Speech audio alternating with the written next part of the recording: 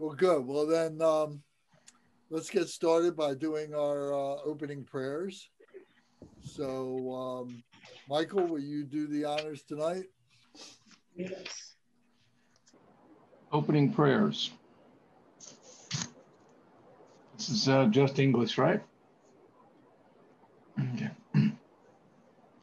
Altruistic motivation.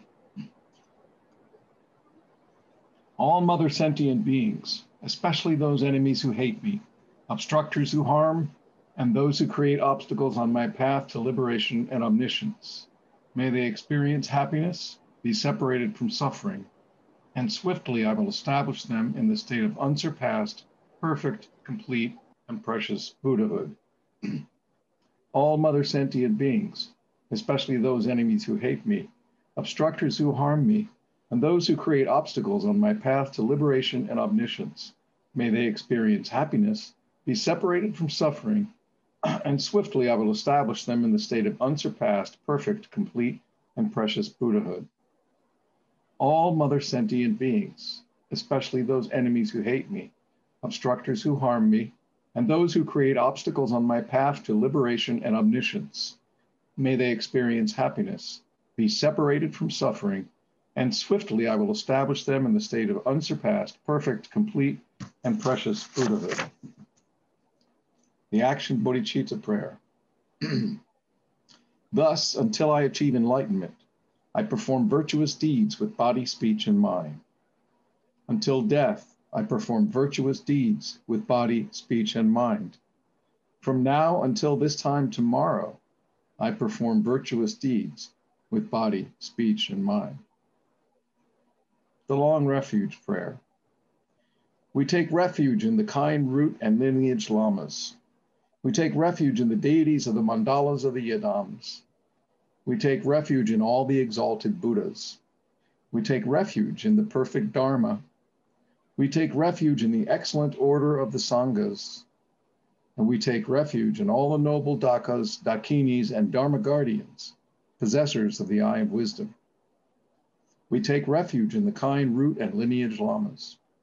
We take refuge in the deities of the mandalas of the yidams. We take refuge in all the exalted Buddhas. We take refuge in the perfect Dharma. We take refuge in the excellent order of the Sanghas.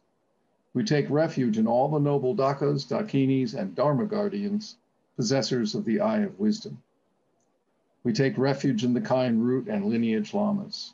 We take refuge in the deities of the mandalas of the yidams. We take refuge in all the exalted Buddhas. We take refuge in the perfect Dharma. We take refuge in the excellent order of the Sanghas. We take refuge in all the noble Dakas, Dakinis, and Dharma guardians, possessors of the eye of wisdom. Taking the Bodhisattva vow. Until I attain the heart of enlightenment, I take refuge in all the Buddhas. I take refuge in the Dharma, and likewise in the assembly of the Bodhisattvas. As the previous Buddhas embraced the enlightened mind and progressed on the Bodhisattva's path, I too, for the benefit of all sentient beings, give birth to bodhicitta and apply myself to accomplish the stages of the path. Until I attain the heart of enlightenment, I take refuge in all the Buddhas. I take refuge in the Dharma and likewise in the assembly of the Bodhisattvas. As the previous Buddhas embraced the enlightened mind and progressed on the Bodhisattva's path, I too, for the benefit of all sentient beings, give birth to bodhicitta and apply myself to accomplish the stages of the path. Until I attain the heart of enlightenment, I take refuge in all the Buddhas. I take refuge in the Dharma and likewise in the assembly of the Bodhisattvas. As the previous Buddhas embraced the enlightened mind and progressed on the Bodhisattva's path, I too, for the benefit of all sentient beings, give birth to bodhicitta and apply myself to accomplish the stages of the path. A short refuge prayer. In the Buddha, the Dharma, and the Sangha most excellent, I take refuge until enlightenment is reached. By the merit of generosity and other good deeds, may I attain Buddhahood for the sake of all sentient beings. In the Buddha, the Dharma, and the Sangha most excellent, I take refuge until enlightenment is reached. By the merit of generosity and other good deeds, may I attain Buddhahood for the sake of all sentient beings. In the Buddha, the Dharma, and the Sangha most excellent, I take refuge until enlightenment is reached. By the merit of generosity and other good deeds, may I attain Buddhahood for the sake of all sentient beings. The four immeasurables. May all mother sentient beings, boundless as the sky, have happiness and the causes of happiness. May they be liberated from suffering and the causes of suffering. May they never be separated from the happiness that is free from sorrow. May they rest in equanimity, free from attachment and aversion. May all mother sentient beings, boundless as the sky, have happiness and the causes of happiness. May they be liberated from suffering and the causes of suffering. May they never be separated from the happiness that is free from sorrow. May they rest in equanimity, free from attachment and aversion. May all mother sentient beings, boundless as the sky, have happiness and the causes of happiness. May they be liberated from suffering and the causes of suffering. May they never be separated from the happiness that is free from sorrow. May they rest in equanimity, free from attachment and aversion.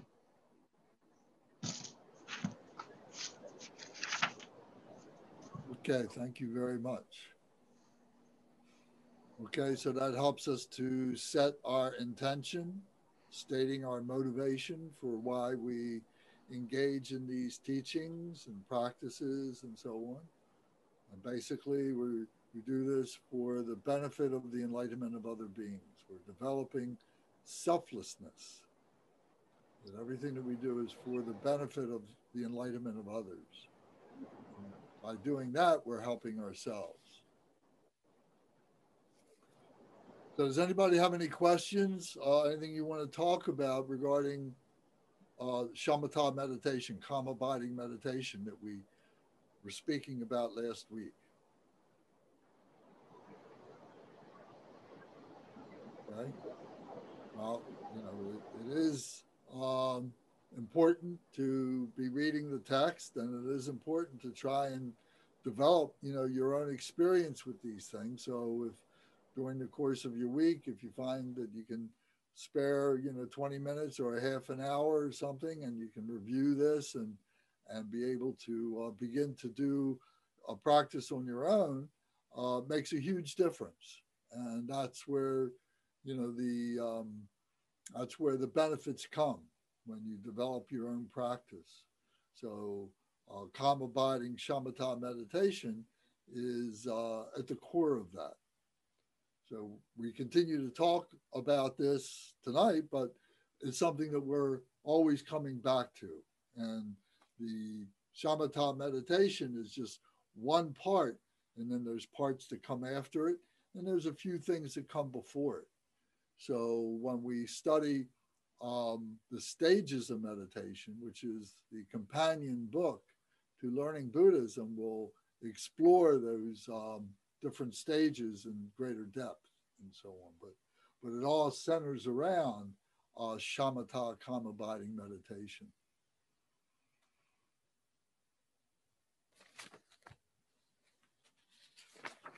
So last week, we ended by doing a short meditation, and we were practicing the seven posture of Varanchana, as it's called. Varanchana is a meditation Buddha. And so we're sitting in the 7 points. So to review, the 7 points are that first our legs are crossed if we're sitting on the floor in a cushion. We're sitting in a chair. Our legs are together, our knees are together, and our feet are together in a comfortable position. We don't have to be rigid. We need to separate our legs a little bit, that's fine, but they should be straight. Should be, you know, a noble, elegant position, one that you can hold for a time without any uncomfortableness.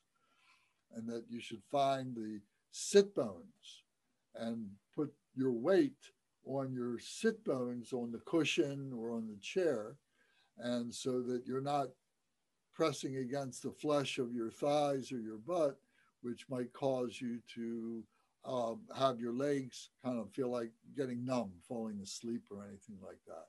So you want to maintain a good blood flow while you're doing this. So finding those sit bones is an important part of this. So we're sitting in that position. And then the most important part of the whole thing, whether we're sitting on a cushion or in a chair, is keeping our back straight. And the reason for that is, as I explained, that it is an energy channel. And our life force, the energy that we have from the moment that we are conceived all the way through our entire life until we pass and we eject that life force, but that life force runs up and down through the center channel parallel to our spine, but it's inside our body. So we don't want to cramp it up. We want it to be fully capable of moving up and down unimpeded. And then along that center channel are the different chakras. And the chakras are connection points that then go off, and there's channels that go off in different parts of our body through from that life force going up and down. So we're not going to spend any time talking about the chakras tonight or the channels, but just to know that it's important to keep our center channel clear for that reason. And then our hands can be preferably, they're at our navel, 4 inches below our navel, with our left hand up and our right hand lying in our left hand and our thumbs touching is the classic meditation position, 4 inches below our navel. And if we pull our shoulders back in a proud position so that we have an elegant position, not our shoulders up or too relaxed, but they're back, it pulls our hands right into our abdomen. If we prefer to have our hands palm down, holding onto our knees is perfectly fine. And you can alternate between positions if you like during the time that you're doing your meditation, just to keep yourself feeling fresh and so on. But either these two positions are the most preferable. But if you have other positions that you prefer at this time, whatever makes you comfortable is fine. Then our neck and our face, our head, is forward just a little bit. And our chin is down just a little bit. And the visualization is like a noble horse, like a noble steed, either a mare or a stallion. And a horse has a long face and so on. And his eyes are kind of looking down a little bit, and nose is looking down. So this is just the visual of how your face is, of how your head and your neck is. So you're in that position. And then your eyes can be open or closed. Ultimately, we want to be able to keep our eyes open. And there's, but in the beginning, it's just a gaze, where maybe your eyes are just, the eyelids are almost closed, but just relaxed.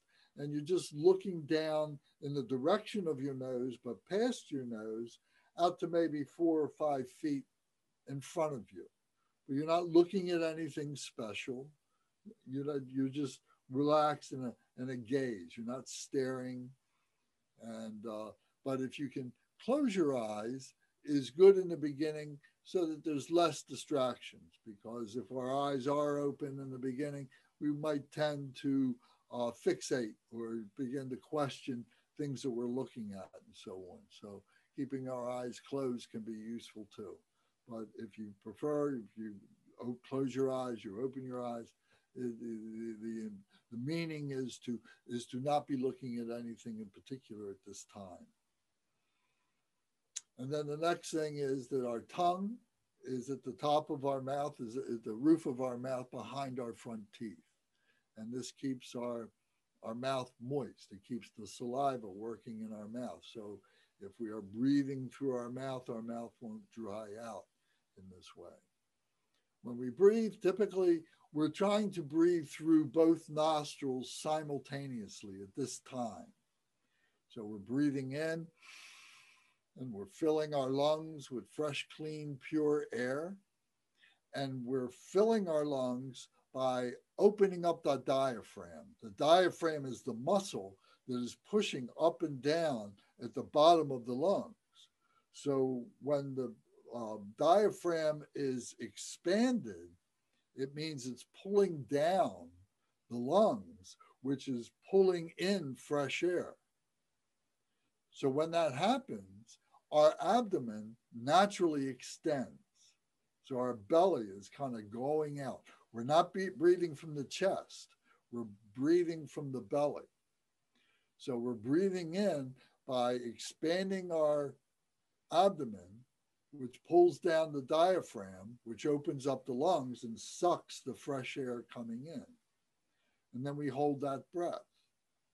And then we exhale by contracting the belly, which pushes against the diaphragm, which pushes against the lungs and forces the stale, negative, dark air out. And then we hold that vacant breath, that empty breath. And then we repeat that over and over again. That breath, watching, we call that watching the breath. And this is the most fundamental of all the meditation practices that we can do. And as a matter of fact, this is the very practice that the Buddha, Shakyamuni Buddha, 2,600 years ago, used to practice his meditation while he was sitting underneath the enlightenment tree and when he attained enlightenment, this breathing exercise. So whenever our mind wanders during the time that we're doing our meditation, which it's very likely to do, we bring it back, we catch ourselves, our mind wandering, we say, okay, I don't need to think about that now. I make a note if I need to, something I need to remember or whatever, but I let that thought go and I bring it back to watching the breath in this particular case.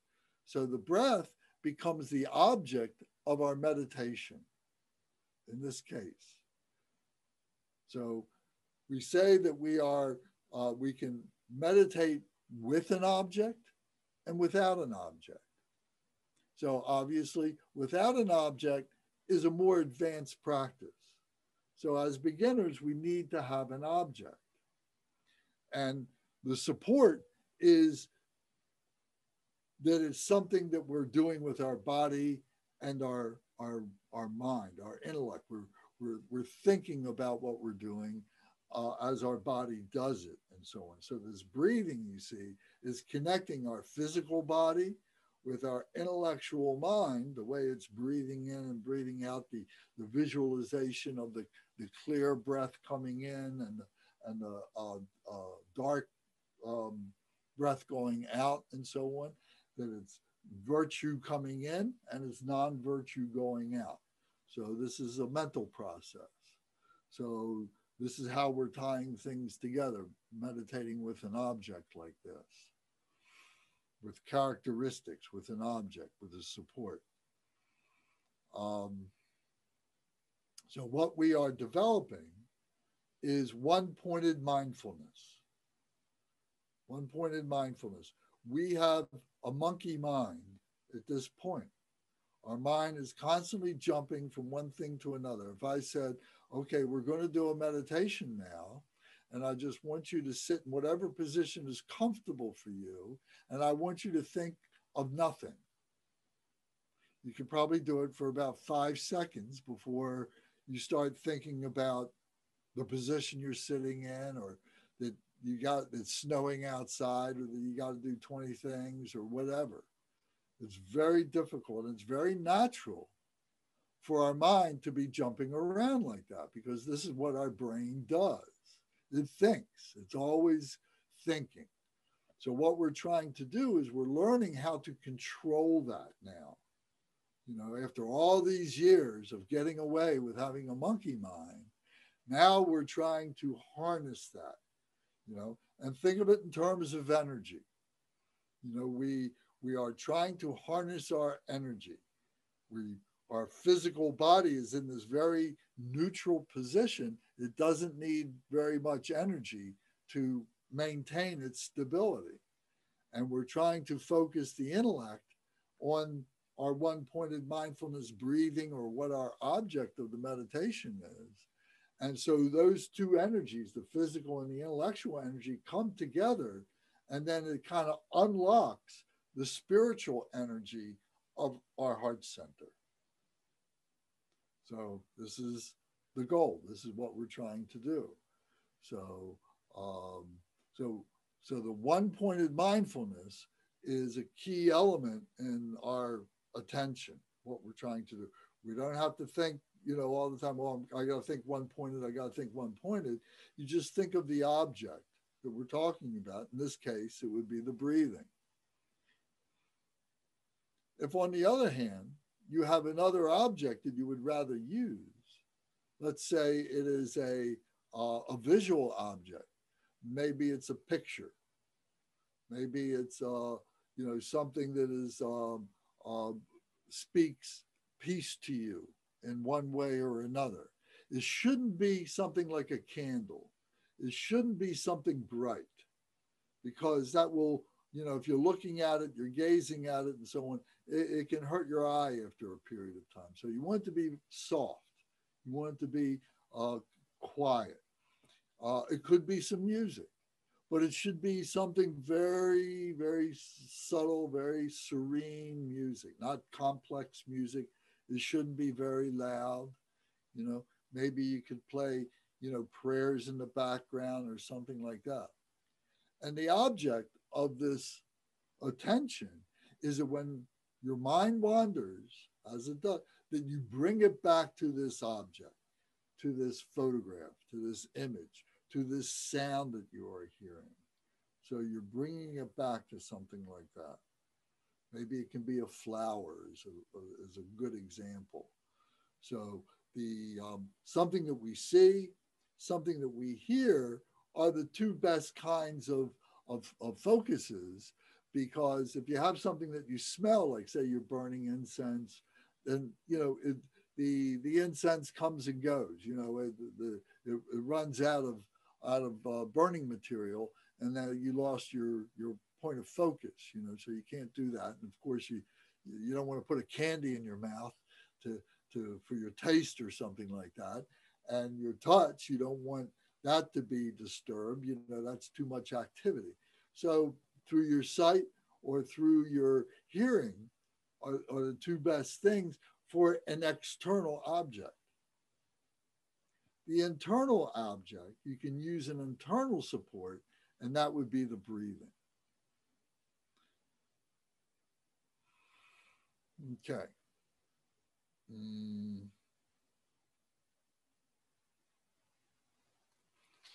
So no matter what the object is, whether it's the breathing or it's a flower, a picture, or it's some music that we're hearing or something like that, we shouldn't be analyzing it. There shouldn't be something to analyze. We're not trying to pick it apart. We're not trying to put it back together again. It should be just a touchstone, so to speak, to bring us back to one-pointed mindfulness. You know, the breath is very powerful. You know, that's, I think, the favorite thing to do. It's something you always have with you. You don't have to worry about having a special object. And it is something that is internal, you know, so, and it does have a connection point with everything else. You know, the object, if it's a sight object, like a flower or something, you know, it's just bringing the mind together. But after that, you know, it's hard to make any other connection, you know, oh, I'm looking at the flower, oh, I'm looking at the flower. But by watching the breath, it has a little bit more connection point to it. So I do suggest that.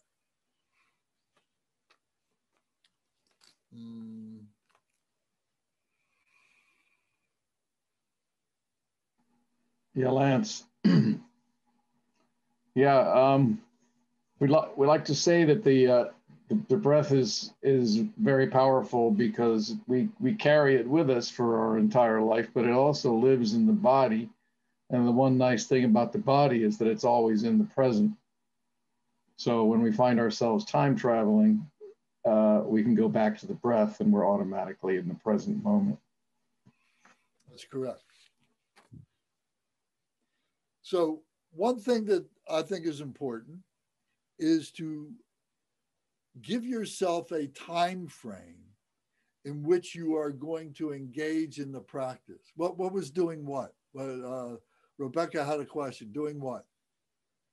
Expound that question, please. Time traveling? Oh, Michael. Yes.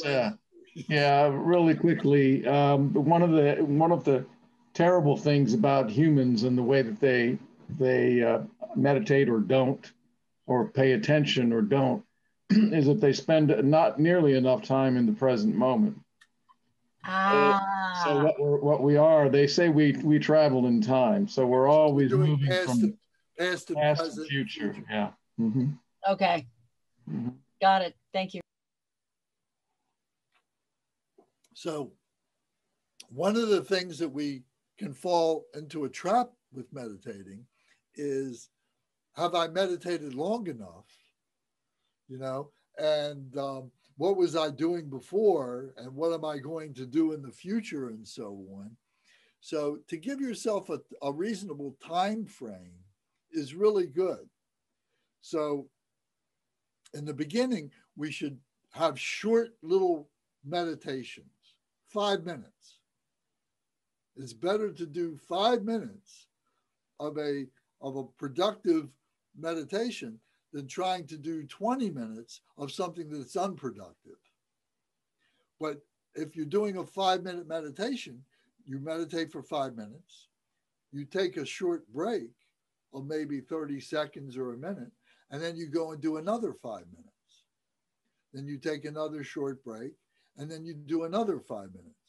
So in other words, you do your 20 minutes or 15 minutes or half an hour, whatever, through these short little 5-minute periods.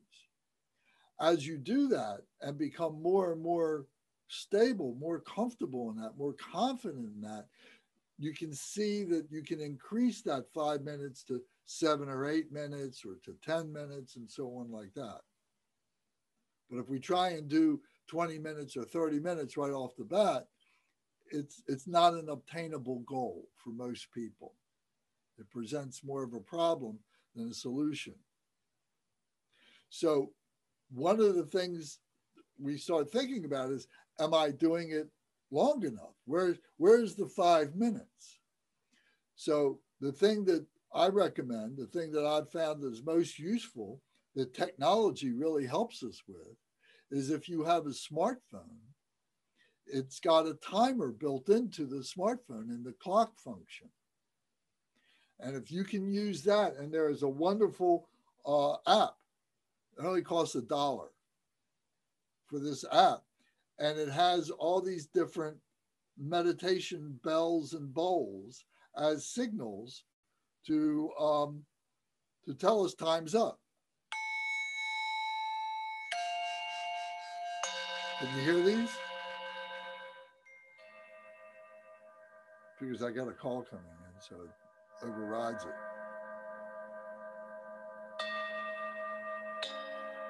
So you can set all these different things. So this is designed for meditation, which is really wonderful. But I'm sure there is a clock that is one of the basic apps that's in your phone, no matter what kind of phone you have, and it's going to have some kind of a timer function in there. So if you can set a timer function for 5 minutes or 10 minutes or, different intervals, and then be able to select that very easily.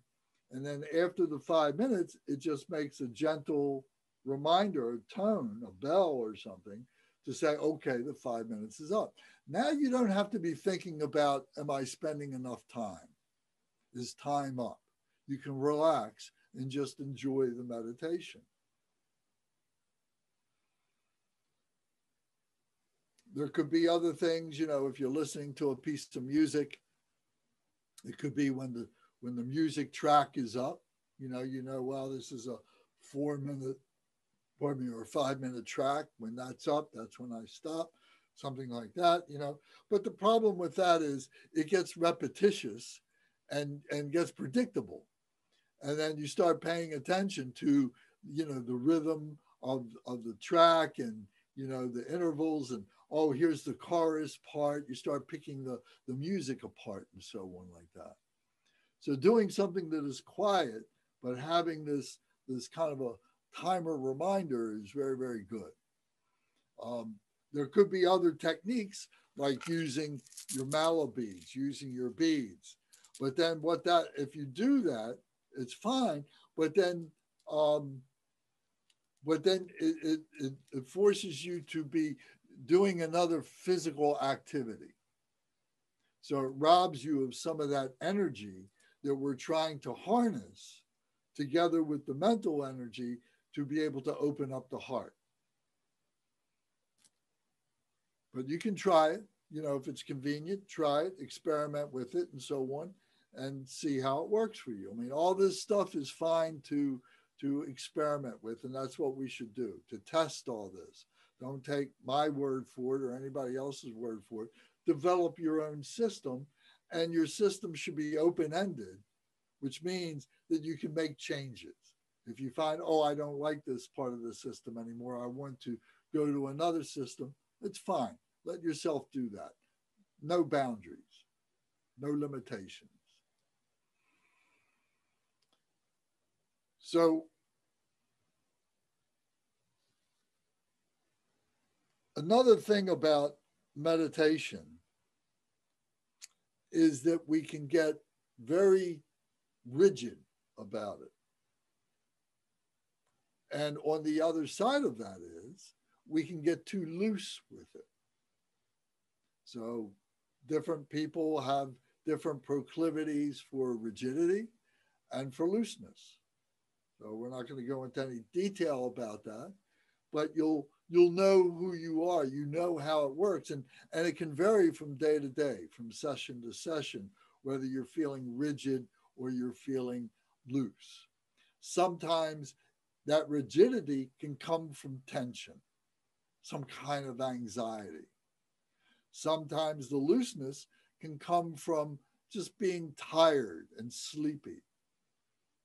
So being able to read that for yourself and being able to not let that totally interrupt the session for you, but to be able to work with it.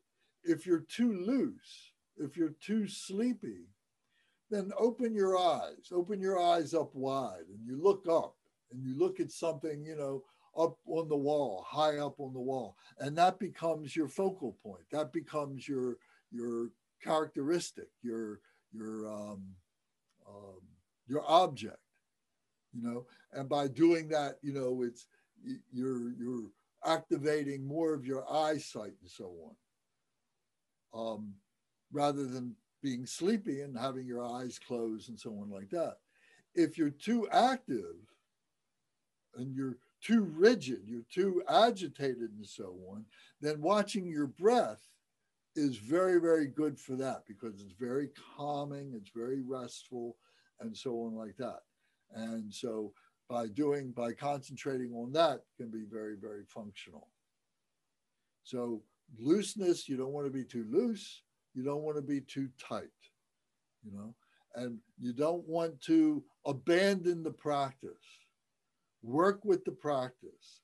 Our ego is going to say to you, why are you doing this? Why are you sitting here? You could be watching football. You could be petting the dog. You could be reading a book. There's so many things that we could be doing. Why aren't you doing these things? Why are you sitting here doing this? And this is the activity of the ego, because the ego is the one who loses here. We are giving the ego a space. And the ego wants identity. It wants body. It wants position. It wants power. And by doing these things, it's taking power away from the ego. So the ego is going to fight you a little bit, you know? So we have to be able to persevere. And we have to not, you know, be so rigid with the ego. We have to have compassion for the ego, you know, but we have to be able to be aware of the ego and let him down gently. So, so by focusing on this, and this again, you know, by doing this in short bursts and 5-minute little sessions, really helps us to do that. You know, the ego will catch up with us quickly enough, you know, saying, oh, why isn't the bell going off? Why isn't the timer going off? You know, it should be going off now. I want to think about something. So this is all ego. So you're going to see how the ego works in a very dramatic way, you know, in its subtlety. We don't, you know, in our everyday ordinary mind, we don't pay attention to that. We don't think of it. We don't call it ego. But that's what it's the I, me, mine. What am I going to do now? What's happening to me? What do I need to do? I, me, mine. Where's my stuff? You know, so we're going to see how the ego starts interfering with our peace of mind. Because what we're trying to go for is peace of mind. And it's within us. It is our natural state to be peaceful. It's our natural state to be happy and serene. But through our society, we have been conditioned to think, oh, I got to keep going. I can't sit there. I can't do this. You know, I got to stay up till 11:30. I got to keep doing. I'm not ready for sleep. I got to do more. I got to do more. I got to get up early. I got to do more. Instead of being able to have peace of mind and relax. And as we say, don't forget to smell the roses.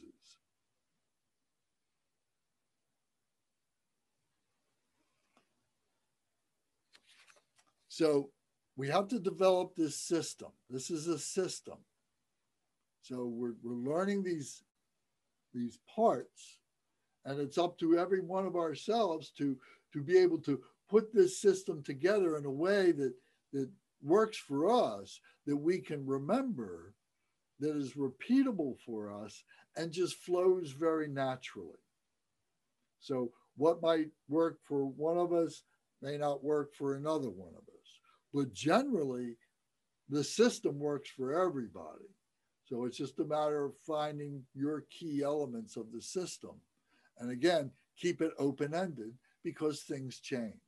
Don't allow yourself to be rigid.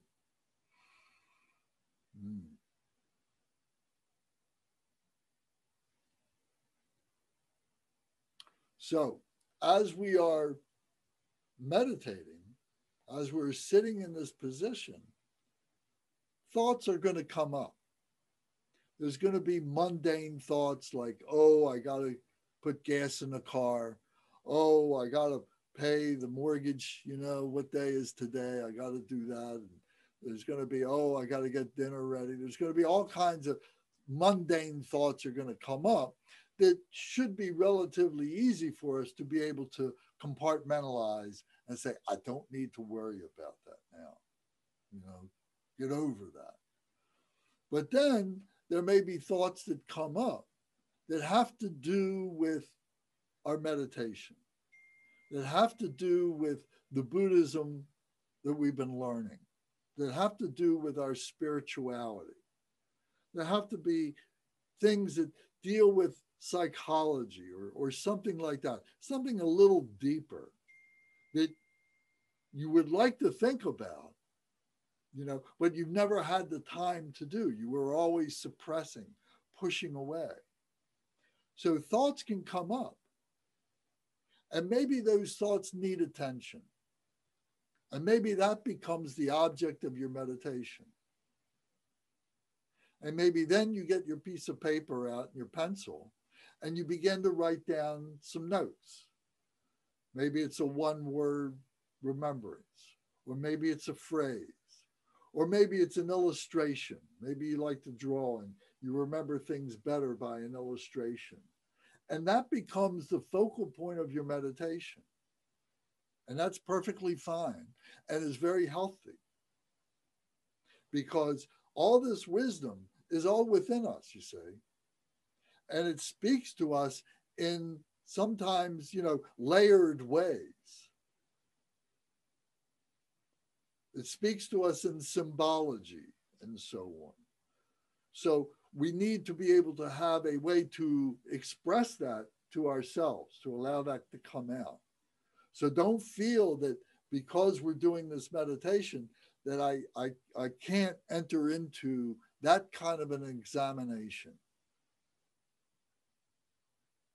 The goal would be to allow that thought to come up, write it down, draw a little drawing, and then go back into your meditation. If you can do that, go back into your one-pointed mindfulness. But if it is the kind of thought that you're really enjoying, and it has to do with your meditation, with this practice, then follow it. Then explore that to the point of where you feel there is an exhaustion, where you've looked at it from different points of view, and now you can let it rest, and now you can get back to the meditation. So usually this happens in a little bit of a more intermediate meditative experience. It may not happen right away. You're going to be first dealing with the time element and the breathing element and so on like that. But I make the point about this so that if it does happen, enjoy that and know that it's not something that is non-virtuous or negative.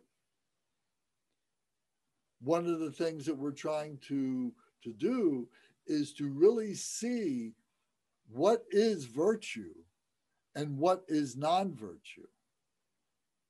So by these thoughts coming up, sometimes will be indicators of what that is. And those things that we thought were virtuous, we may find out were non-virtuous. Maybe they had a subtlety to them. Maybe they were leading to something like jealousy or leading to greed, although we didn't recognize it that way.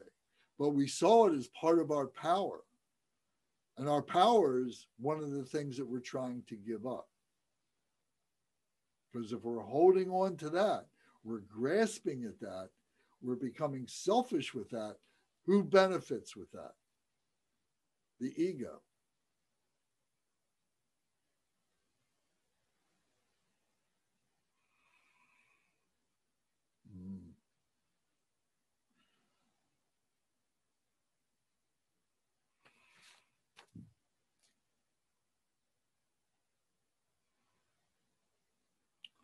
Just looking at my notes here.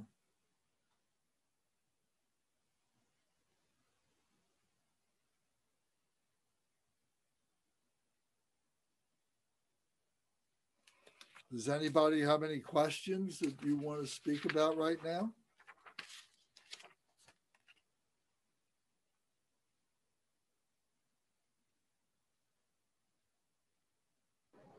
Lance? Yes. Hi, Zara.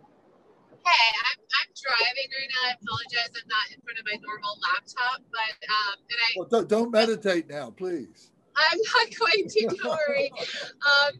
But I'm on audio only, so I can't see all of your amazing faces right now. I wanted to make sure I heard you correctly in relation to what you just were summarizing. So if I'm stuck with a thought that's really we'll just say emotionally overwhelming, like I go through a negative interaction with someone, like a work experience, or like I'm fighting with a family, and then I keep, like, it's consuming me internally in my mind. You're suggesting just let it be, like just let it happen, let the turmoil inside go and don't fight it. Is that what you're saying? Well, I'm saying that we need to be able to deal with it. So Okay. the question becomes, do we deal with it in our meditation, or do we have to deal with it in a contemplation in more of an analytical time that's outside of our meditation? So by writing down what you think that emotion is, or something that signifies what that emotional thought that you're having is, and then you deal with it a little bit later, may be the thing to do. But on the other hand, if it's so powerful that you can't do that, you've got to deal with it now, then you have to apply the things that we've been learning before we got to this point. When we talked about the 5 poisons, we talked about the causes of the 5 poisons, we talked about the antidote of the 5 poisons. And the 5 poisons make up the 84,000 emotions.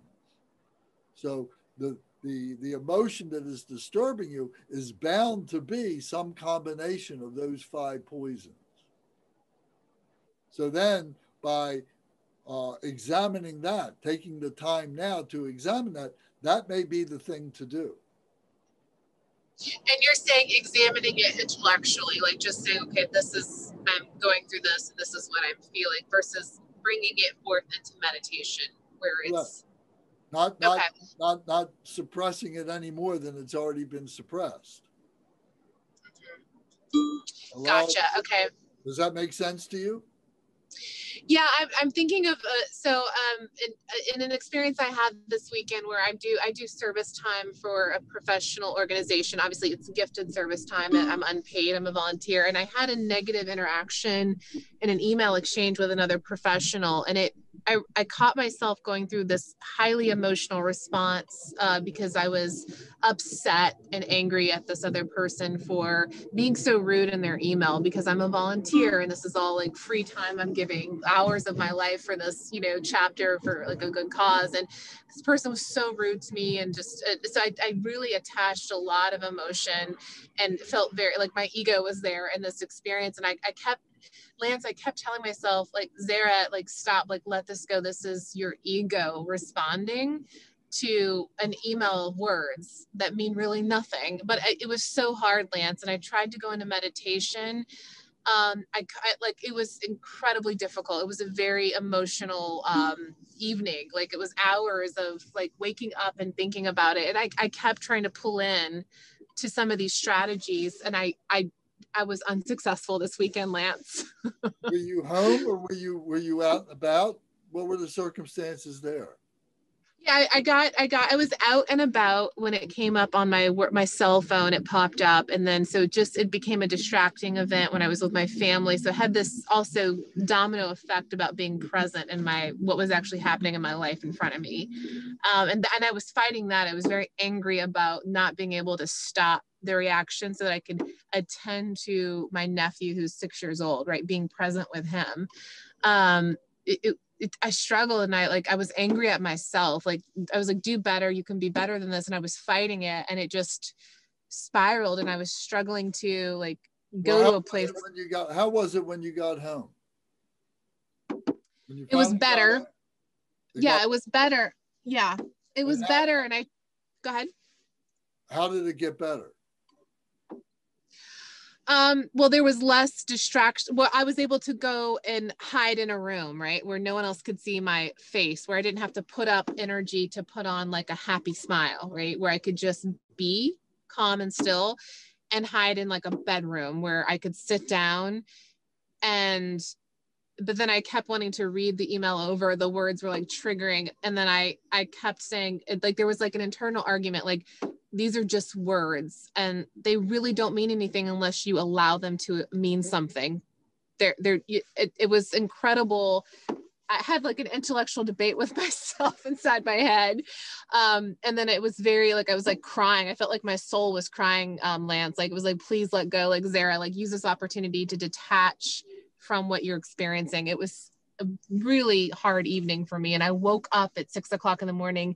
It was consuming me why I couldn't let this go and practice this opportunity that the universe was allowing me to experience. was hard. It was a hard 24 hours. So the short answer is you were doing the best you could with what you had. Yes. You know, I think that part is clear, you know. However, as we get more proficient, more adept at being able to bring those kinds of emotions onto the path, we say, you know, through different technique and so on, we're able to deal with those things, you know, in real time much better. But sometimes that needs to be compartmentalized, and you know, you're out with family, you're doing things and everything, so you really can't spend the time to focus on that. Eventually it'll become more and more automatic for you to be able to do that, to be able to recognize that. The bottom line, what I'm trying to get to is that when we develop the practices of meditation, and part of that includes these different practices that we do, these different prayers that we use, these different techniques that we include in these meditations to help us to transcend the emotions, to be able to see our ego, and to be able to recognize that the things that are bothering us are temporary things, just like you were dealing with. And it gets us to the ability where we're able to say, you know what, I'm going to stop fooling around with this. I'm going to stop thinking about this. I'm only hurting myself. It's not changing anything. I'm just going to stop. And it really becomes that simple. But it takes practice to be able to do that. Lance, I may be barking up the wrong tree here, but I'm going back to the prayer, the four immeasurables. Yes. Michael read. Yes. But it talks about being liberated from suffering. Yes. And never being separated from happiness that is free from sorrow, and so on. Yes. What she has been describing, she's suffering. She's correct. Balls, you know, but suffering at times is a gateway to growth, is it not? I mean, well, yes, of course. Of course. Necessary. But we also have to know how to liberate it and not follow it down, as we say, into the rabbit hole of unhappiness, suffering, and depression, and so on. So there comes a point where we have to cut it off. All right. Where we have to intellectually analyze it, right, recognize it for what it is, and say, okay, now it's time for me to stop. And that's a process to do that. But being liberated entirely from suffering, to me, suggests a world where there is no suffering. And if there is no suffering, I don't see the potential for growth. I don't. In this world, we have suffering all the time. Right. It doesn't mean that we're suffering all the time, but the potential is there for us all the time. We're very fortunate where we live and the kind of people we are. We don't suffer near as much as most other human beings on this planet suffer. Every moment they're suffering. They don't know whether they're going to live the rest of the day. Their life is at risk. People that got COVID, people that live in war zones, people that are hungry because they have famine and pestilence and so on. So we're very fortunate, you know, but people are suffering in different ways and so on. So we can't be so jaded to think that that we're like that. Or not like that we don't have suffering. We have to be able to see what our suffering is. Our suffering is much more intellectual, much more emotional.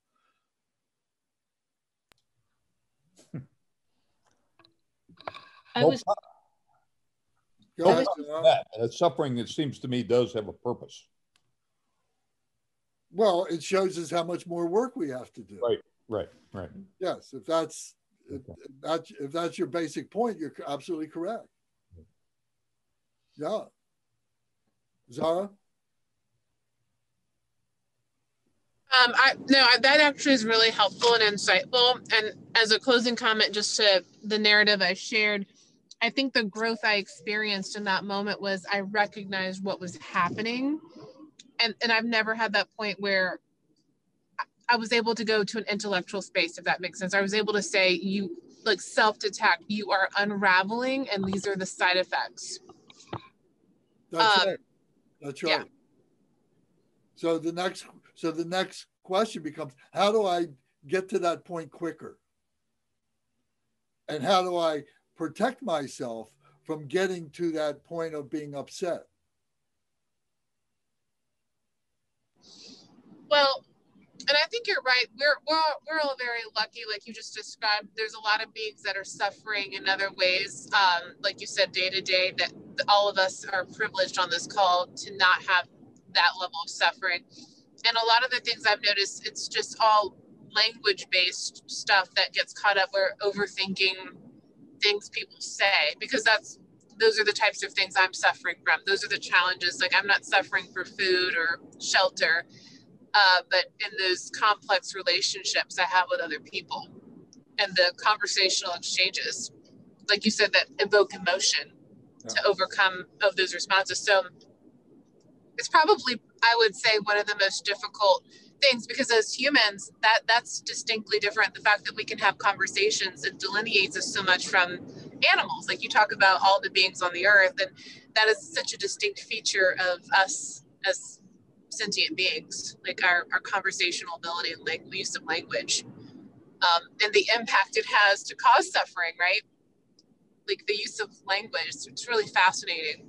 Yeah, and one of the things, if I can just interject here, one of the things that, I think, and I've been a victim of this, my own victim of this many times, is that through texting and emails and this, detached conversation that you have with people, it's very easily misconstrued.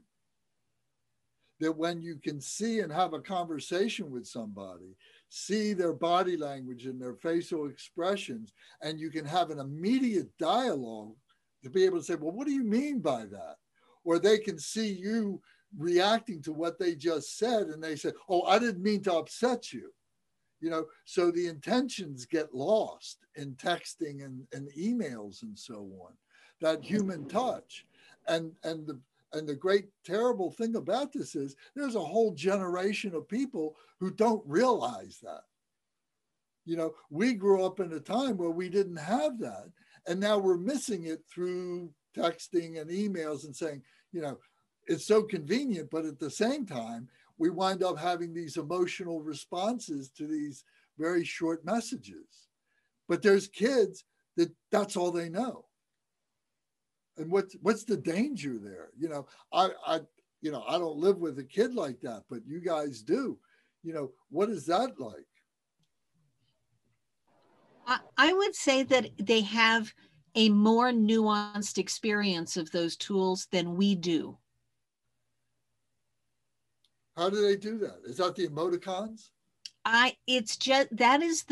So this evening, my son got on his cell phone and talked on it to someone. And he never does that, right? He's on his computer chatting, he's got his headset, they're playing a game and they're chatting, or they're texting one another, or he never just makes a phone call and talks on a phone. And my husband was really excited about, oh, look, he's talking on the phone, like he's got a friend. And he's with other people all the time. It's just that the tools that he uses are not the tools that are familiar to you. And I really do think that they have, when they send one another text messages, they understand what they mean the same way that we understood it talking on the phone. And, my grandmother understood writing letters. Well, I'm glad to hear that, but it's hard for me to understand that. I haven't experienced that like that. And I don't think that we can. The trap that Zara is going to many more times. Oh, well, and I think that's largely because our brains formed at a time when we were using particular tools, and that's how we're wired to work. But, you know, it took me a long time to get the hang of my cell phone, and that'll date me. And my son at like 5 could pick up and say, "Oh, Mom, let me just show you how to fix this in your setting." Like, where does he get that? Right. Well, that's the paradigm shift that happens in generation. Exactly. Yeah. So it was a good conversation, Zara, and I hope it shed some light on your situation. And I think what, you know, you were being your own doctor there. Yeah, it's helpful for me because kind of alluding to what she's just describing, a lot of it was an email. So going back to your point, Lance, you are correct. I would say, and I'm 40, so I didn't get a cell phone until I was 23, but I'm very much used to connecting through looking at people's faces and body language, as you just described, and so a lot of the work and business I do shifts now to technology in a way such that I can't get those context clues to immediately make those. But then the opportunity now arises where they create experiences for me to work on, like what happened this weekend, right? Where I realized the work I need to do because I had such an emotional reaction. It really jolted me that I realized you need to work on this. This is an opportunity for growth. Yeah, I've had it too many times. And usually it's with the younger generation. Mm-hmm. My daughter, yes. My daughter, her friends, things like that. Yeah, exactly. Because we're not communicating it the same way. I totally agree with you. Yep. Yeah. Bhavani, did you have something that you wanted to add to the conversation?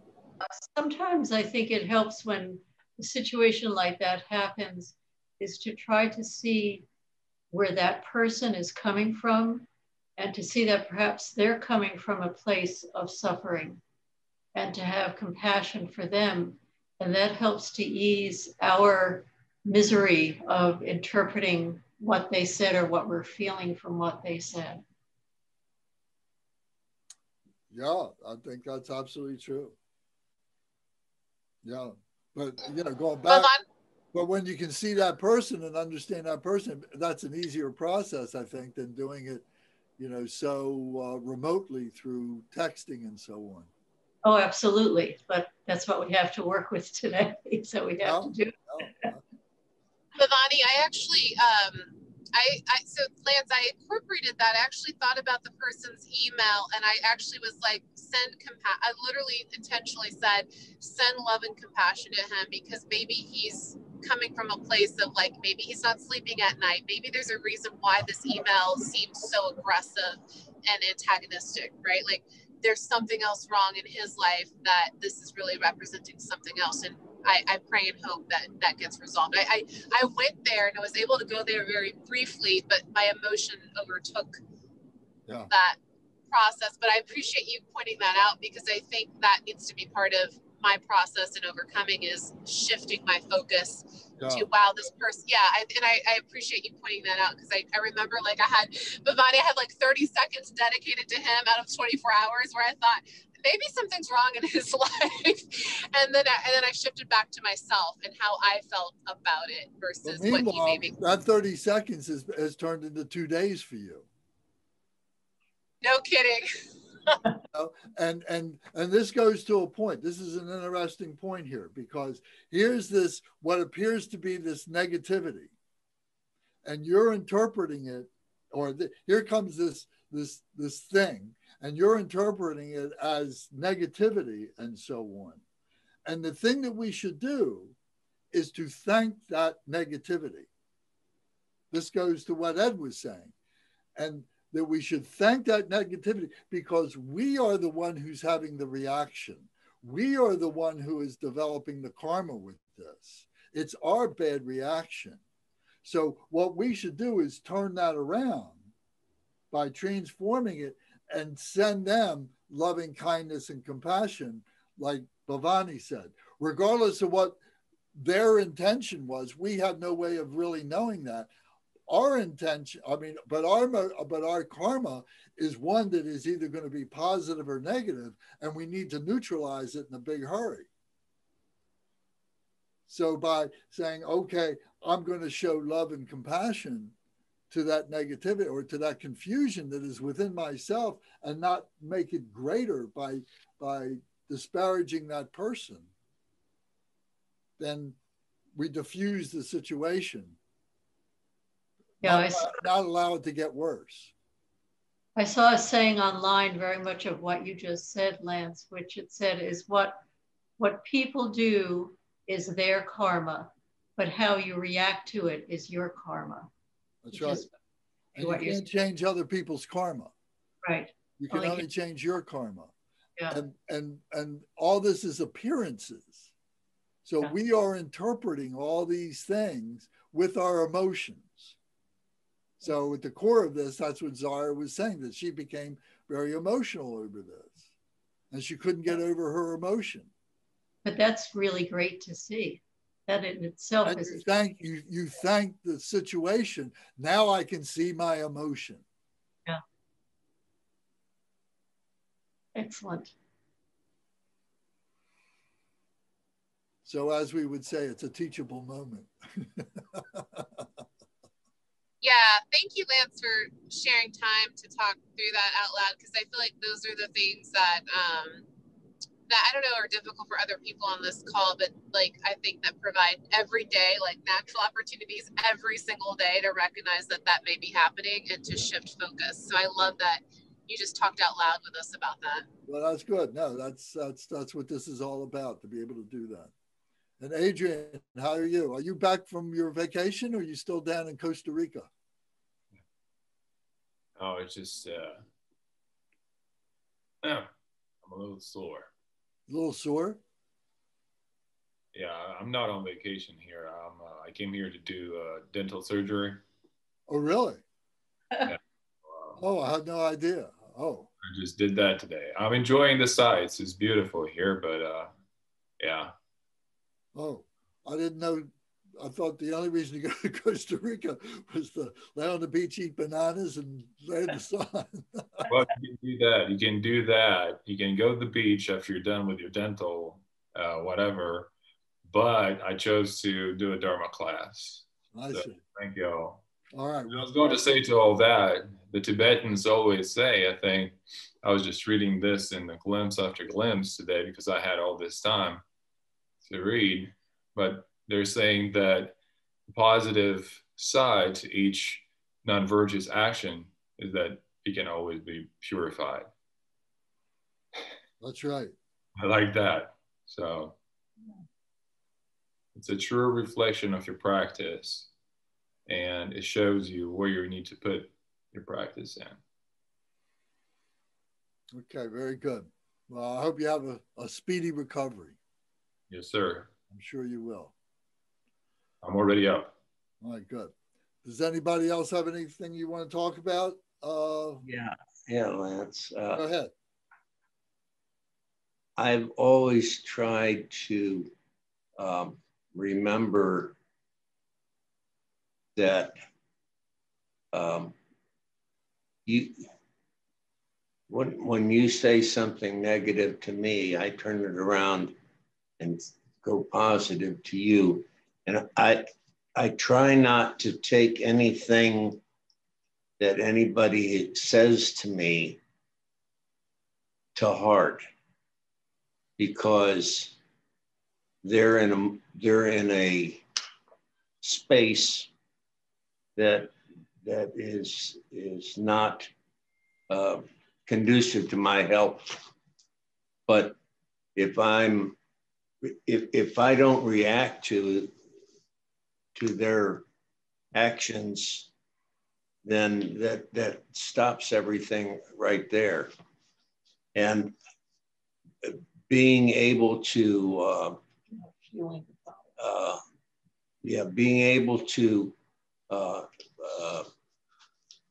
not take it to heart, and that keeps down my anger.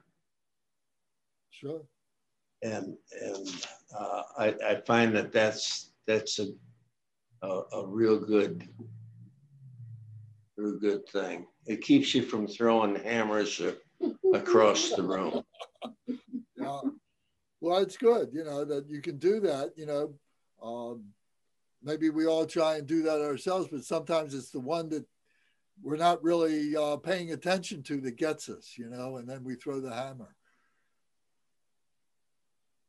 So we have to be on guard. But you're right, and that's what I was saying. That's what the protection is. The Dharma becomes your protection. The Dharma becomes you rely on the Dharma to help you through the situation, to be able to analyze the situation, recognize the situation, find the antidote of the situation, and then to protect yourself against future situation. So that's what the protection, the purification is all about.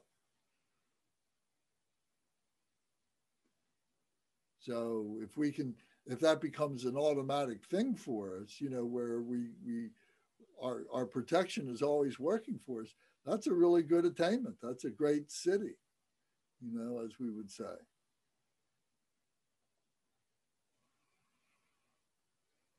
Okay. So anybody else have anything? Because I just want to finish up this chapter, and then I want to do just another short meditation together with everybody to give everybody another practice session. So here it says in the chapter, the last part of the chapter, it says, we generally start with tightness in meditation. When we start as beginners, we're thinking about the structure, we're thinking about all this rigidity, am I doing these things right and everything. So it's natural for us to have a tight, rigid attitude towards this. It may be a little bit relaxed, but that's our goal, is to make it relaxed.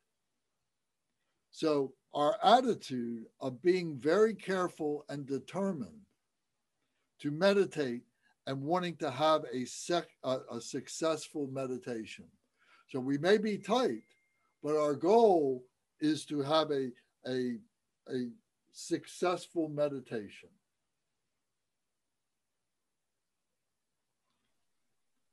So then, what is a successful meditation? I'm a process analyst. What's the measure of success? Like, how do you know it was successful? Peace of mind. Okay, fair. Thank you. So we first need to be diligent about our posture. It's an important part of the process. It gives us a structure. It's there for a purpose. We've gone over it a couple times now. We're going to do it again in a minute. And it has a purpose to it. And this is stuff that is thousands of years old.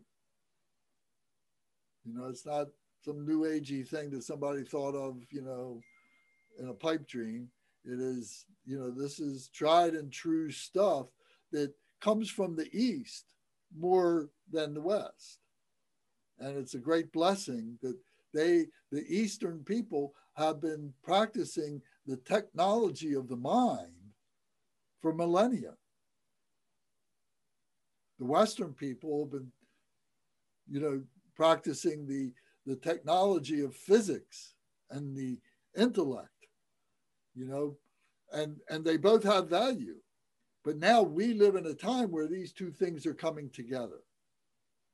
And if we don't seize both of the virtuous potential of this, what fools we are.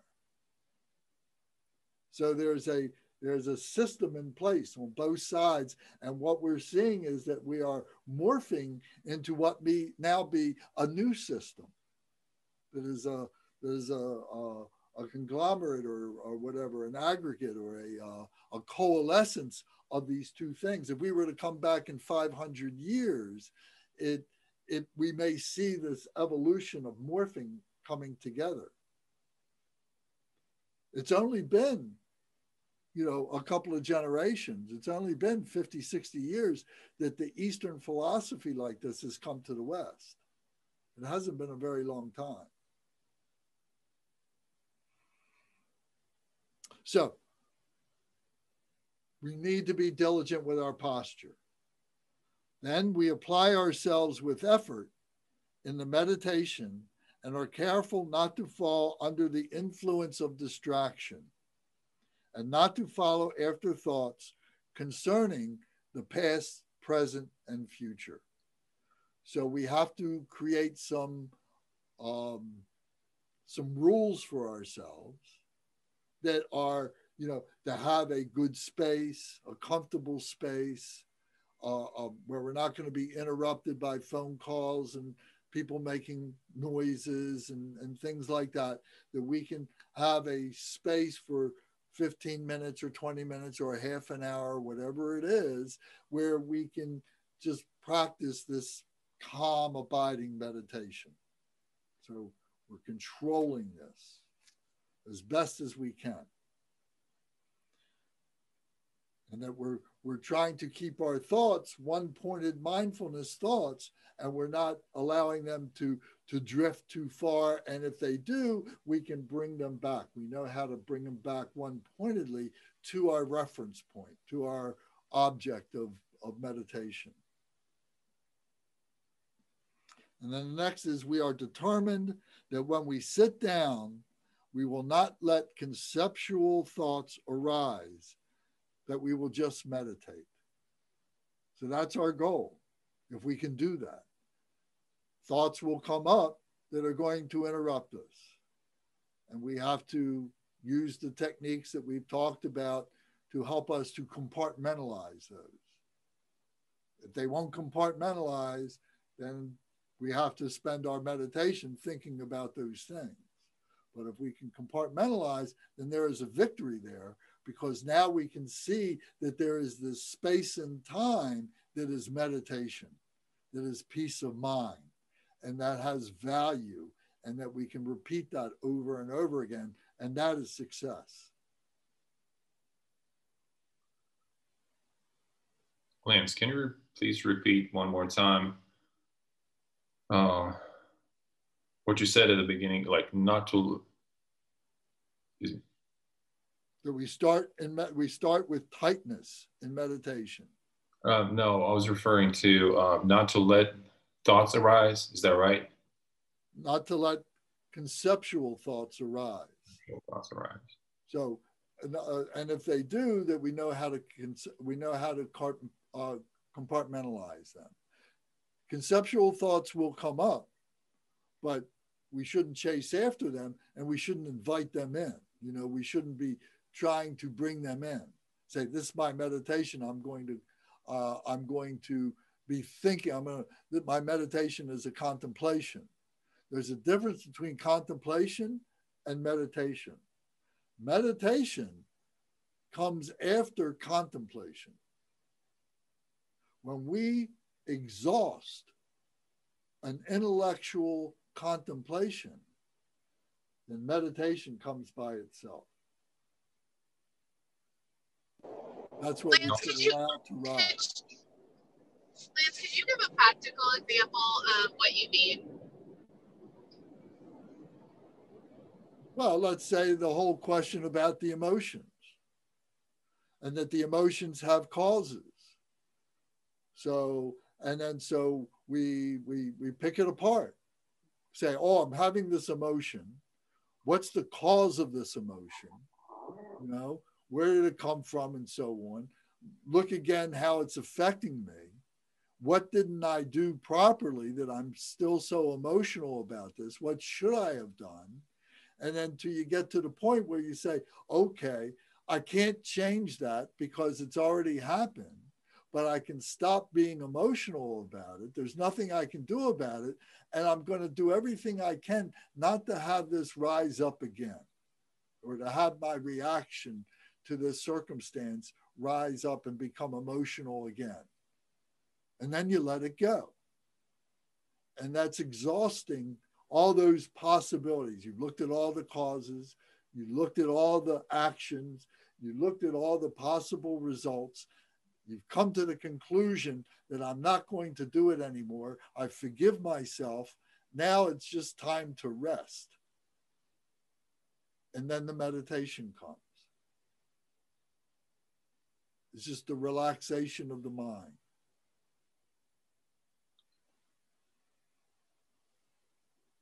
Lance, I do have a question for you. Okay.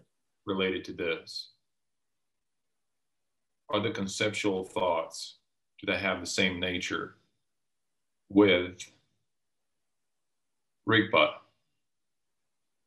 No. Meditation. Rigpa is the meditation. Rigpa is a word that is indicative of that meditative mind.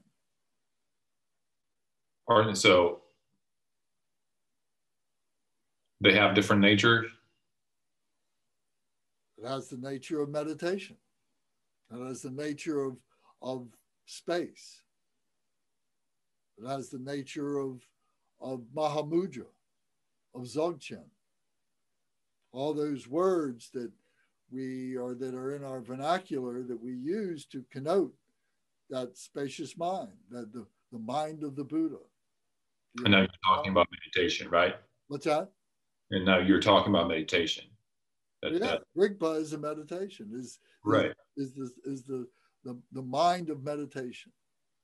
But can be conceptual thoughts considered as having the same intrinsic nature as Rigpa? Conceptual thoughts are conceptual. By nature, they are phenomenal. They're relative, but they're empty. They're empty. They're right. empty of their own intrinsic value. Exactly. Rigpa just is. Rigpa is just be here now.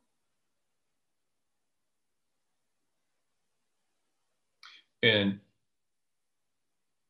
so I'm just going down the rabbit hole a little bit with this, but being here now sometimes can be conceptual thoughts as well. And that's up to you. As long, but it's not Rigpa. But it can be. Those thoughts can come in and go. Right. So those thoughts can come in and go, and it's up to you to interrupt your Rigpa. But it's not necessarily an interruption if you see them as having the same nature.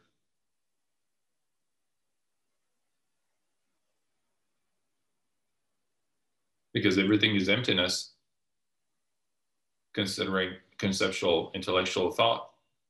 Well, if it's peace of mind, right. It all depends on the way that you want to define it. If you want to clutter it up with the idea that conceptual thoughts are as important as Rigpa, that's up to you. No, I'm not necessarily saying that they're as important as that. I'm just bringing the idea that conceptual thoughts can be brought into meditative state of mind. Why? Regarded as empty. Why? Because that's, I think, our goal. Well, right? Then it's not Rigpa. It's not Rigpa until you let those thoughts go. Exactly. That's what I'm saying. Okay. Well then say it that way.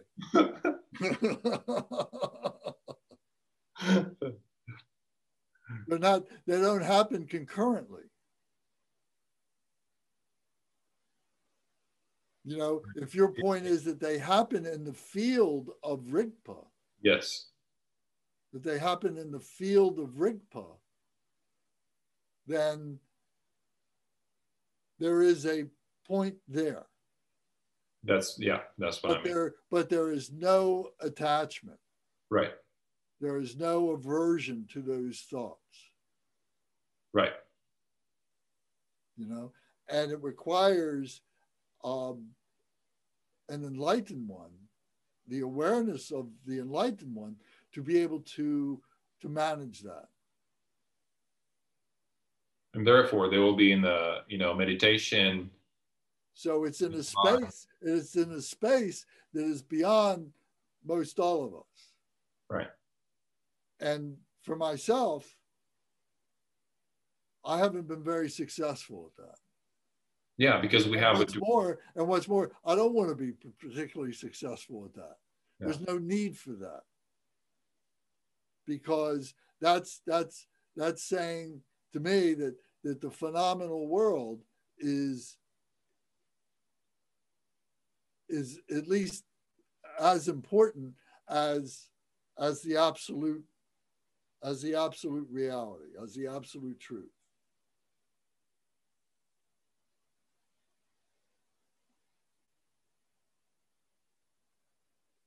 That's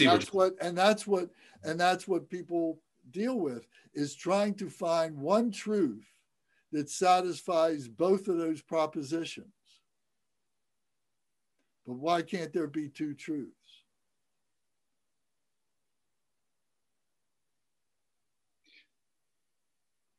Definitely.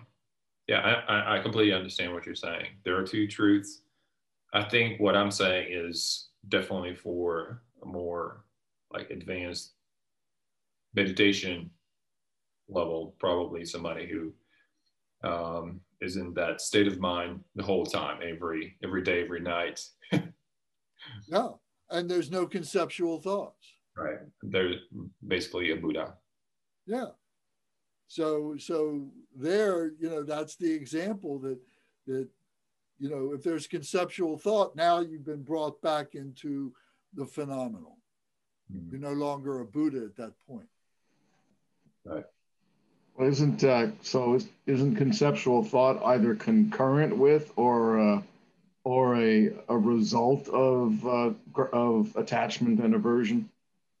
Yes. Hmm.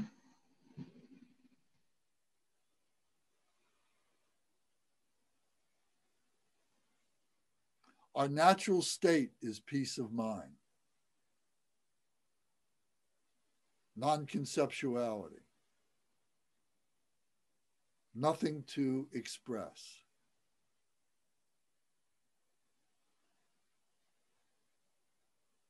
Does that mean conceptuality is a bad thing? It's a relative thing. It's a departure from our natural state. It is our natural state. It is our phenomenal natural state. It's a gradual path. That's what puts us on. First, we need to conceptual. Let me with Ed. We're going to get to a point in this book, a couple chapters, where we're going to talk about what we call the two truths. Okay. So we'll explore this whole idea, of what this means to us as we are looking at it as human beings. I will eagerly anticipate that. Thank you. Yes.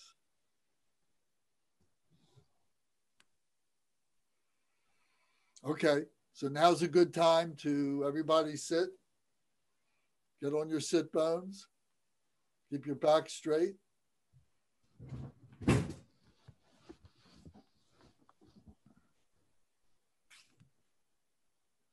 Your hands together 4 inches below your navel or at your knees, whatever's comfortable for you. Your shoulders back. Your head, your neck just a little bit forward, your chin just a little bit down, your eyes open or closed.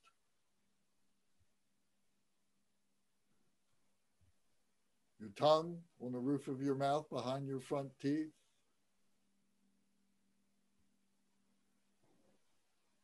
Breathing through both nostrils. If you have difficulty breathing through your nose, use your mouth, that's fine, but it's better if you can breathe through both nostrils and exhale through both nostrils. We're breathing very serenely. So we breathe in through both nostrils. We fill both lungs with fresh, clean, pure air by expanding the belly.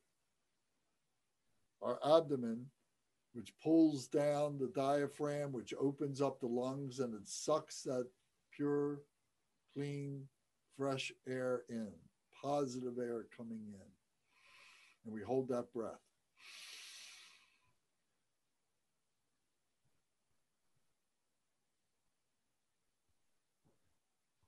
Exhale.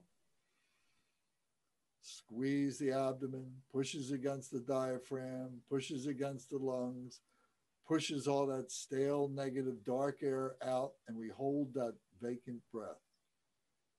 Keep your body straight. Keep your body relaxed.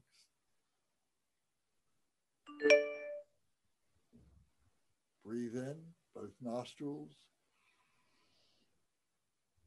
Expand the diaphragm, the belly. Hold the breath.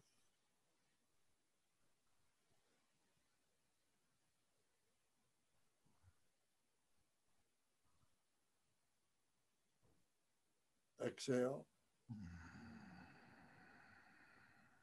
Squeeze it all out. Hold that empty breath.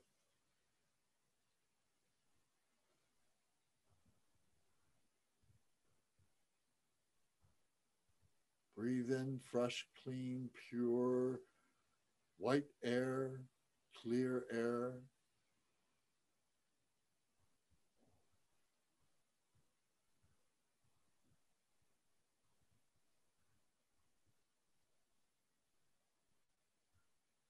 Exhale, start dark, negative, stale air.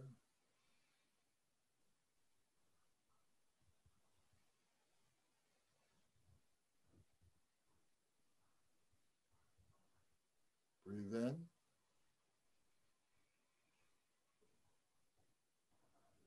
Hold it.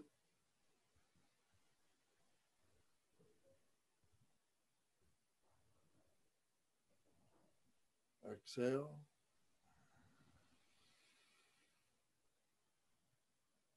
Five.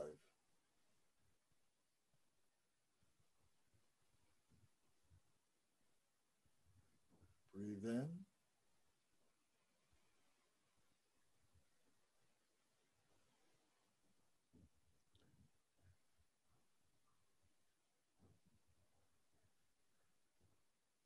Out.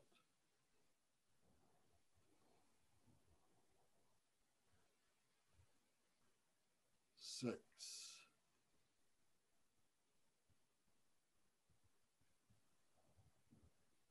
Breathe in.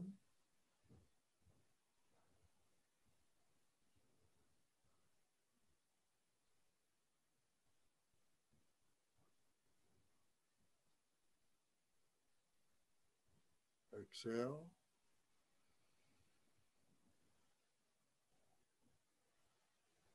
Seven. Keep your body relaxed. Breathe in.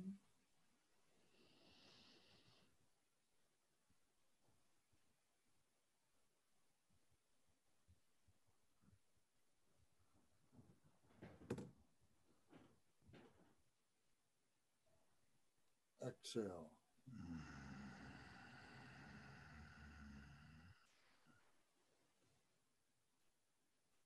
Eight.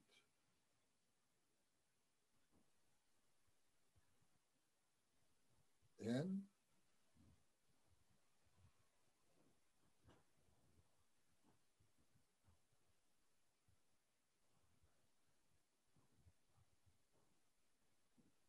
Out.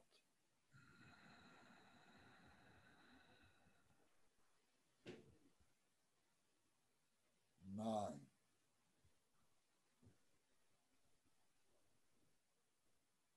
Breathe in.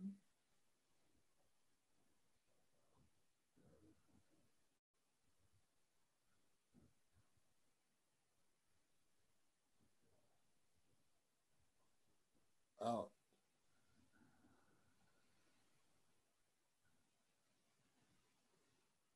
10.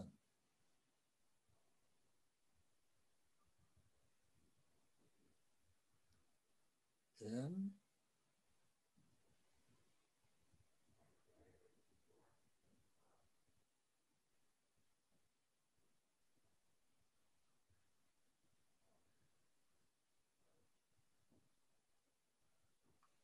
Out.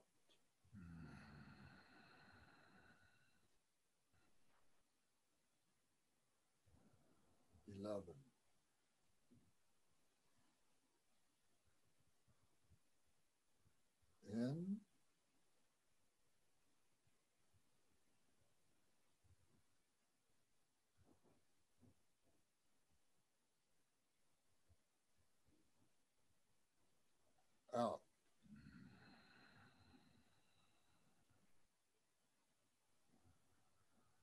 12.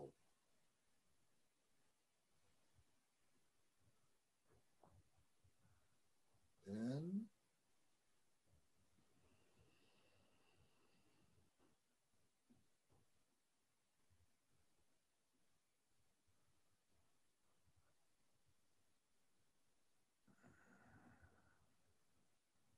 Out.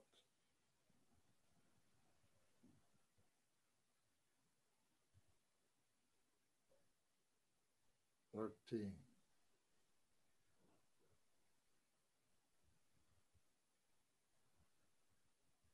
In.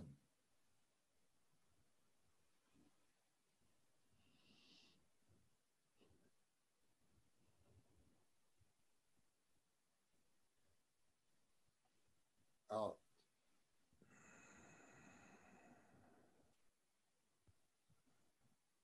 14.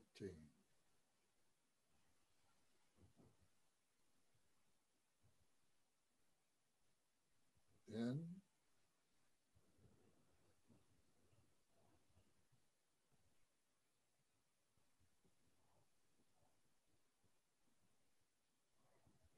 Out.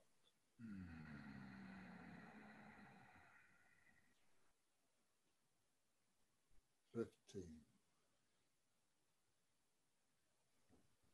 In.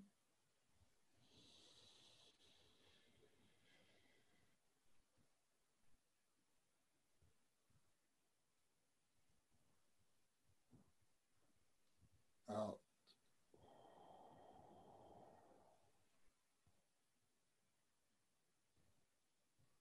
16.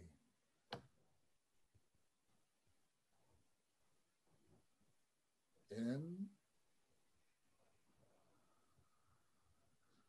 Keep your body relaxed.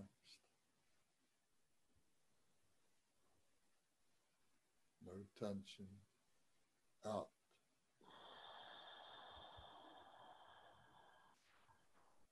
17.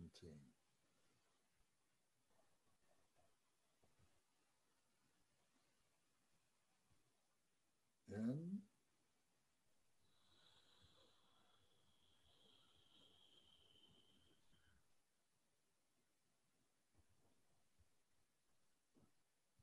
Out.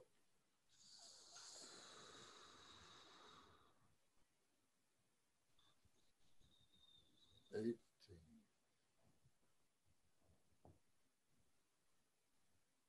In.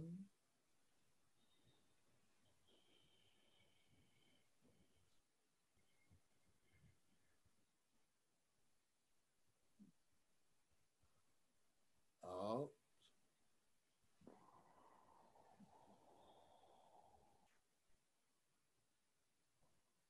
19.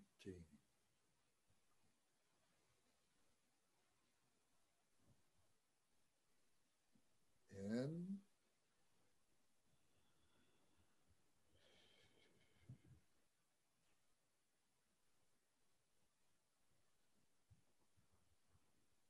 Out.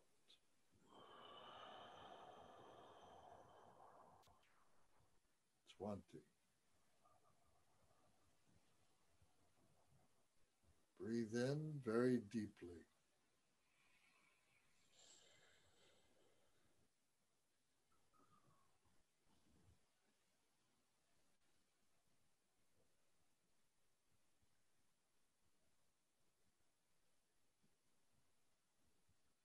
Exhale quite completely.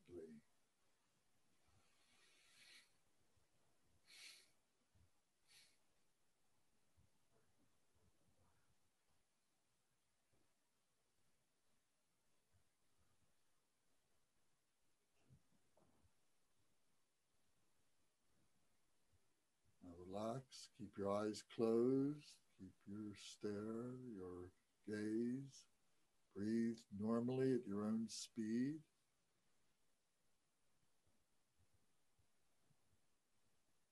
And just continue watching the breath. Fresh, clean, pure, white or clear air coming in. Stale, negative, dark air going out. Stay relaxed. Watch the breath.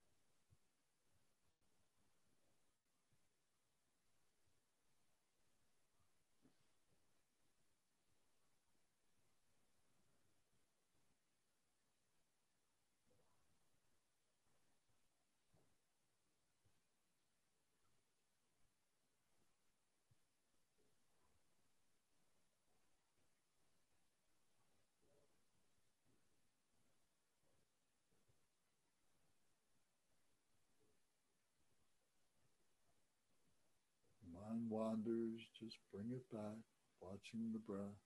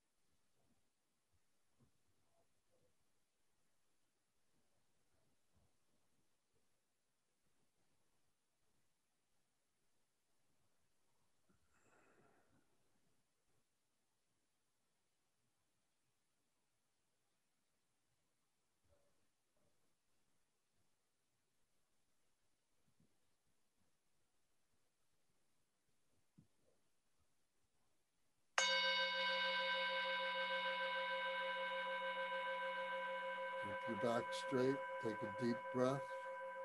Hold it.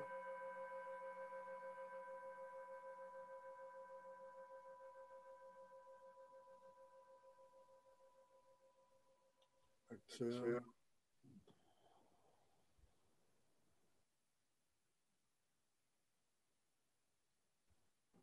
Open your eyes.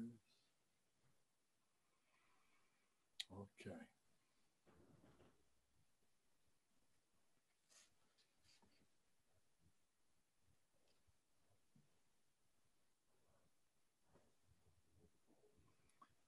So the bottom line to this is there should be a strong commitment, an attitude of commitment. I want to meditate.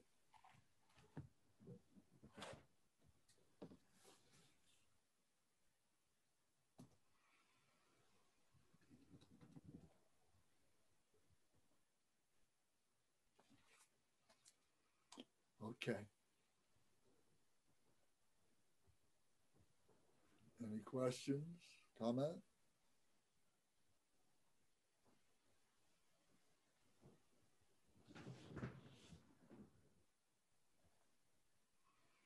Okay, then Michael, will you do the dedication, please? Yes, ma'am. Start page 18 and go through the dedication prayer by Jigna Sumgun.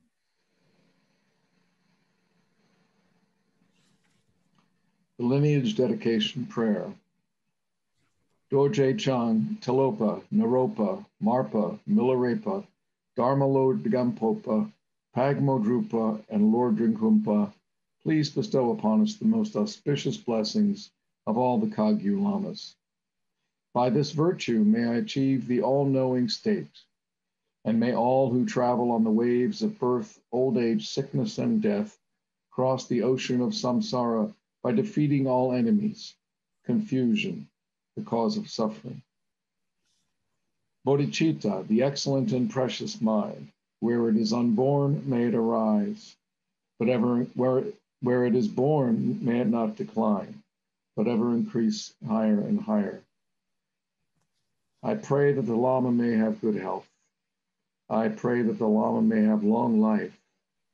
I pray that your Dharma activities spread far and wide. I pray that I may not be separated from you. As Manjushri the warrior realized the ultimate state, and as did Samatha, I will follow in their path and fully dedicate all the merit for all sentient beings. By the blessing of the Buddha who attained the three kayas, by the blessing of the truth of the unchanging Dharma as such, by the blessing of the indivisible Sangha order, may the merit I share bear fruit. By the virtues collected in the three times by myself and all beings in samsara and nirvana, and by the innate root of virtue, may I and all sentient beings quickly attain unsurpassed, perfect, complete, and precious enlightenment. May the teachings of the great Drinkumpa Ratnasri, who is omniscient Lord of the Dharma, master of interdependence, continue and increase through study, practice, contemplation, and meditation until the end of samsara. Dedication prayer by Lord Jigten Sumgon.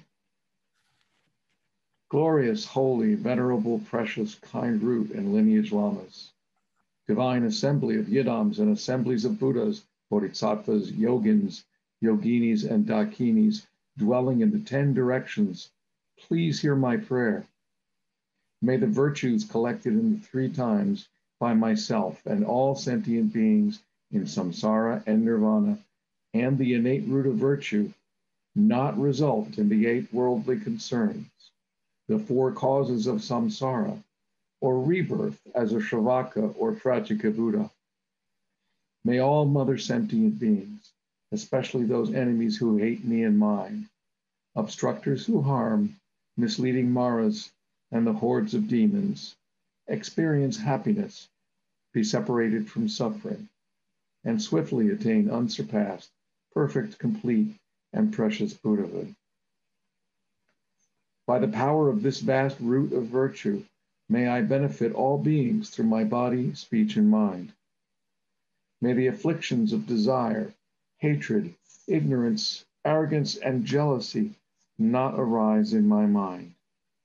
May attachment to fame, reputation, wealth, honor, and concern for this life not arise even for a moment.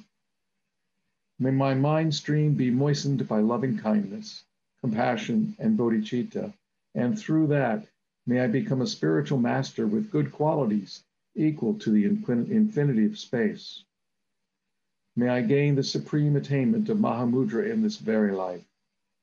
May the torment of suffering not arise even at the time of my death. May I not die with negative thoughts. May I not die confused by wrong view. May I not experience an untimely death.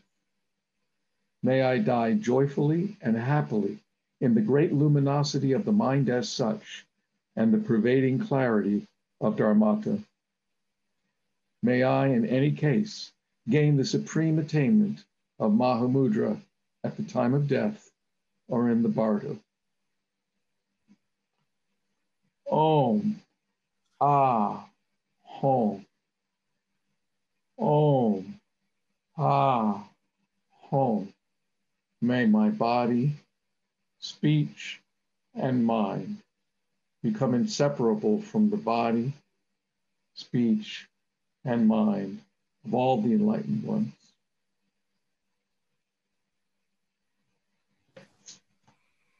Terrific. Thank you very much. Thank you all very much. Hey, Lance. Hey, everybody. I found this in the Glimpse After Glimpse, so Gil Rinpoche. Yes. And I think it pertains to what we were discussing about today. I don't know if anybody's interested in hearing about this. Sure. What page is it? What day? What's the It's date? July 20th. All right. Let me see. I can read this if anybody's interested in spending one more minute. All right. Go ahead. Imagine that you had gone all your life without ever washing, and then one day you decide to take a shower. You start scrubbing away, but then watch in horror as the dirt begins to ooze out of the pores of your skin and stream down your body. Something must be wrong. You were supposed to be getting cleaner, and all you can see is grime. You panic and fling yourself out of the shower, convinced that you should never have begun. But you only end up even more dirty than before. You have no way of knowing that the wisest thing to do is to be patient and to finish the shower. It may look for a while as if you're getting even dirtier, but if you keep washing, you will emerge fresh and clean. It's all a process, the process of purification.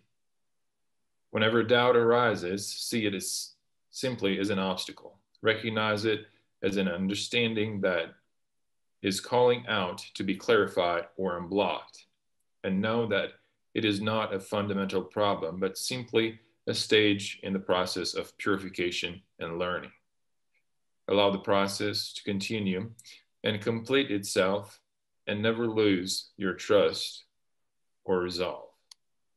This is the way followed by all the great practitioners of the past who used to say, there's no armor like perseverance.